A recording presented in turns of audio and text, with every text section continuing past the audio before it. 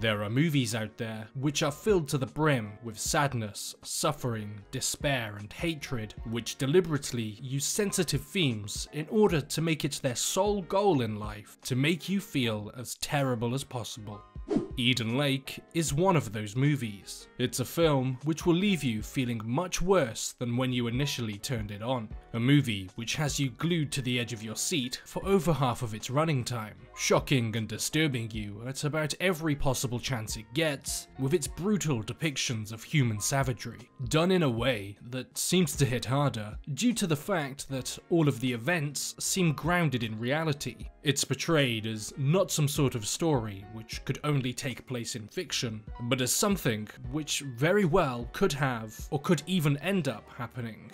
The movies which take place in a real and believable world are always the ones which are most effective for me. At the end of the day, fiction is fiction, but real life is real. Because let's face it, we all know what humans can be capable of doing. The movie begins by introducing us to our two main characters and protagonists. Steve, as he waits outside in the car to pick up his teacher girlfriend Jenny as they're about to leave for a weekend getaway to visit a lake where he plans on proposing. During their journey, we get some not so subtle foreshadowing, with a radio segment talking about parents struggling with controlling their children's behaviour, and how it seems to be becoming more and more of a problem. They arrive at the village near the lake and decide to stay at the local pub for the night, but it's clear right from the get-go that they absolutely do not have any respect from these rowdy locals. It's not exactly described as to why the locals don't seem to be fans of them. Do they not like outsiders? Are they just horrible in general? Or is this the director's interpretation of the British working class? The latter being a theory which I don't believe to be true, but it has seen itself be the subject of criticism in the past with other people reviewing the film, in its attempt to demonize the everyday, hard-working British people. But if you're going to use that as a reason, then you're going to need to apply that theory to just about every group who have been the subject of a horror movie. The next day, they head deep into the woods until they eventually reach the lake. While they're trekking through the woods, they spot a lone child sitting on his own researching some bugs. Jenny, being a teacher, approaches him to talk in a friendly manner, but he doesn't seem to be much of the talkative type and would just rather stick to himself. So they decide it's best to leave him be and to carry on with whatever he was doing. While they're relaxing alongside the lake, enjoying the weather, two young teenagers appear and begin harassing the kid that they passed earlier on until he takes off running. Some time has passed and a group of them have now formed just a stone's throw down the beach, where they're listening to music, being obnoxious and not very attentive to their dog who keeps bothering Jenny. Steve walks over to them and asks them in a polite and friendly manner if they could please turn down their music and get a hold of their dog, but is instead greeted with nothing but disrespect from these children. Steve, with his masculinity being threatened by a bunch of kids, decides it's probably not worth kicking up much of a fuss. He turns the music down himself and then walks away. In response, they immediately turn it back up, and when the group leave later, they start hurling insults and exposing themselves. It's about this time where you start to realize this more than likely isn't going to be some sort of isolated incident. They're going to be trouble for this couple, confirmed due to the fact that when Steve and Jenny attempt to leave the next day to go and get some breakfast, they don't realize that one of the youths have put a glass bottle underneath the wheel, causing it to shatter and pierce through the tire when they attempt to drive away. These seemingly random acts of instigation by the group don't seem to be all that terrible at first, from threatening Steve's masculinity in front of his girlfriend to straight up destruction of his property. But from here on out, things are about to disturbingly escalate. Later that day, back at the beach, when Steve returns from scuba diving while Jenny sleeps on the beachfront, they realize that their beach bag has been stolen, which happens to contain their car keys. Steve immediately thinks the worst, and upon reaching where his car is supposed to be parked, his fears are realized. The car has been stolen. After walking through the woods in an attempt to find it, out of nowhere, they're both almost run down by their own car as the teenagers have taken it for a joyride, with them then speeding off into the woods after hurling some insults. Day turns into night and Steve and Jenny are still looking for their car. Eventually, after a long trek through the woods, they find the kids around a campfire, terrorizing a captive badger. Steve confronts the ringleader, Brett, but has a knife pulled on him and attacked by the group and their dog. In the scuffle, Steve manages to get hold of the knife, resulting in him accidentally killing their dog. This group of teenagers have finally faced some consequences for their reckless and harmful actions, but they don't view it that way. They take this as a slight against them. So even though they were the ones who had caused all of this by stealing the car and refusing to give Steve back his rightful property, they want revenge and begin in a pursuit against Jenny and Steve as they retrieve their keys and attempt to flee. They smash out the car's headlights with rocks, causing an almost blind Steve to crash directly into a fallen down tree, pinning his chest to his seat where he is unable to move. After insisting for Jenny to leave to go get some help and save herself, she instead hides in a nearby bush until it is light again. She returns to the car in search of Steve, but finds out he's been moved. A short walk away from the crash site, she discovers the kids have a bloody and beaten Steve restrained with barbed wire against a stump and unable to move. She listens to them as Brett decides that because of what they've done and what they're about to do, they all need to be in this together. His solution to this is to make everyone involved culpable in order to deter anyone from talking to the police. He has the girl from the group film them all as they all take it in turns, deeply slashing and stabbing at Steve. After they've all assaulted him, they discover Jenny right after she's just watched in horror as one of the young boys plunges the knife into Steve's mouth. They begin to chase her, making it pretty clear that they plan on doing the same, if not worse, to her.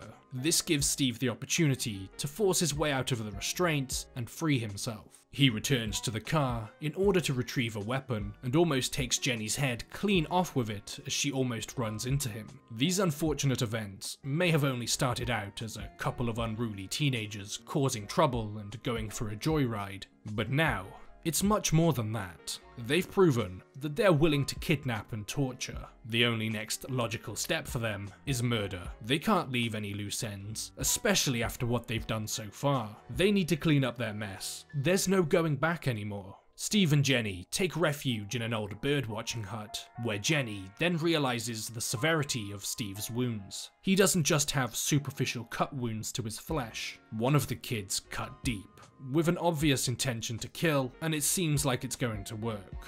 Jenny realizes if Steve doesn't get help soon, he'll surely bleed to death. Steve, now barely able to walk, is forced to wait back and hide in a bush as Jenny makes an attempt to get back to the village to call for some help. While sprinting through the wilderness, Jenny steps on a metal spike, piercing its way right through her foot, causing her to scream out in agony. The spike is all of the way through her foot. There's no way she's going anywhere with that thing still in it. And after attempting to tug on it to get it free, she realizes the only way this is coming out is if she forces it out by pushing her foot against a rock while pulling at it. After succeeding in going through with that terribly painful ordeal, she encounters the lone child that her and Steve encountered earlier. Jenny, covered in mud and her and Steve's blood, convinces the boy to show her how to get out of the woods. After some hesitation, he agrees and begins taking her, but Jenny starts to get the impression that something isn't quite right,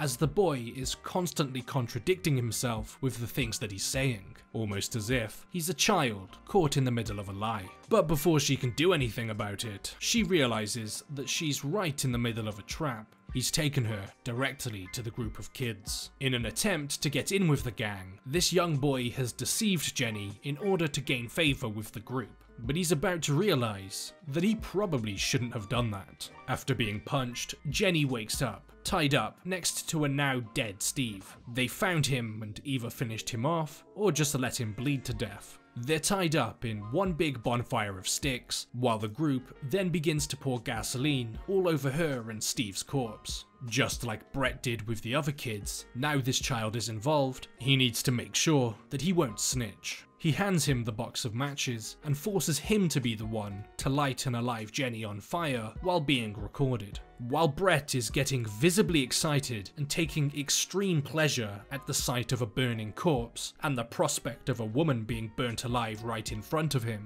the fire burns through the restraints, giving Jenny an opportunity to make a run for it. In retaliation, Brett grabs the small child, shouts out that if she doesn't come back, he'll burn too. And in the span of about 3 seconds, before Jenny could respond, even if she wanted to, he pours gasoline all over his head and lights him up. You can hear the agonizing screams of this young boy, with Jenny then briefly turning around to see his upper half completely engulfed in flames. After witnessing what she has just seen and her boyfriend being murdered by the group, she realizes that she needs to be ready to defend herself and kill if need be. And that's exactly what Jenny does. After picking up a broken piece of glass and being approached by one of the young boys, with zero hesitation, she turns around and stabs him right through the neck, killing him.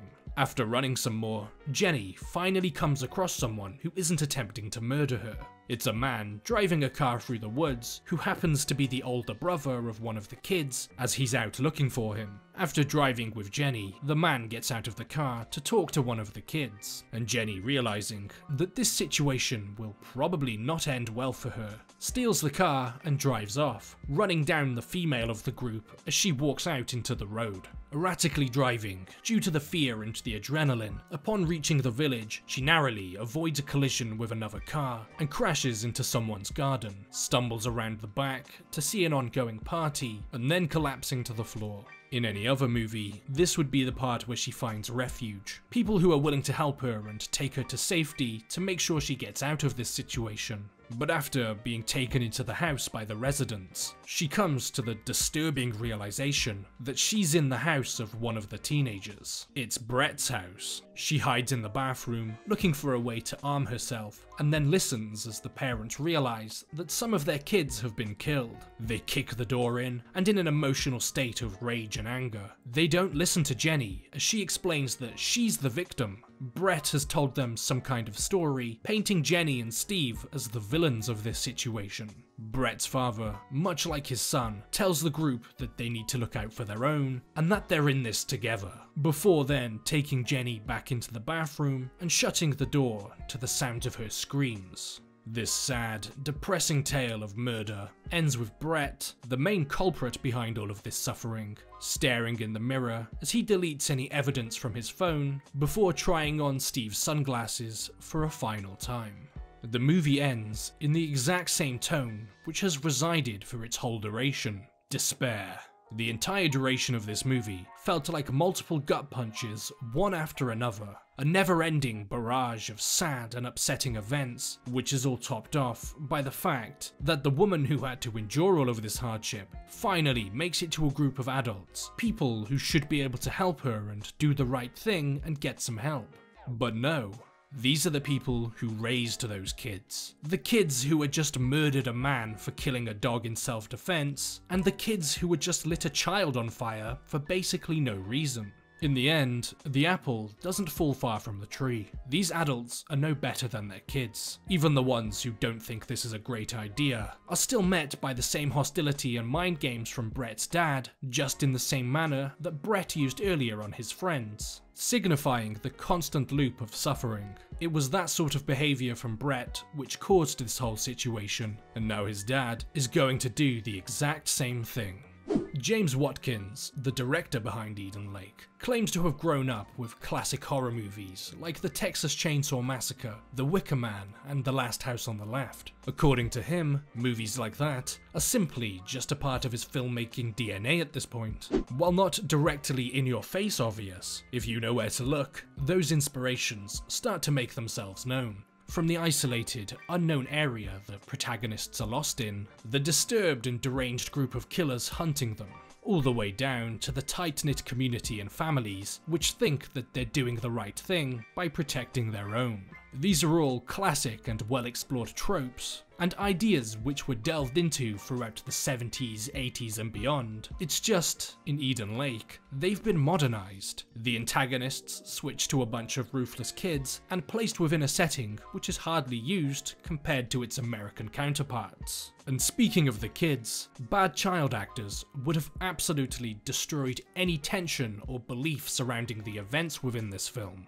Child actors have gained quite the reputation of being, well, bad, but Eden Lake is expertly casted, with each of the roles feeling like they've been filled and played by real people, and not just some kid pretending to be someone else. Several of the children in this movie would go on to become well-regarded actors in their own right. From Thomas Turgoose, who would be most well known for his role in the This Is England movie and the TV series, as well as Jack O'Connell, well regarded for his role in Skins, who would then later go on to land some pretty serious roles in big-time productions. Not to forget the main protagonists being well-renowned actors Kelly Reilly and the ultra-famous Michael Fassbender.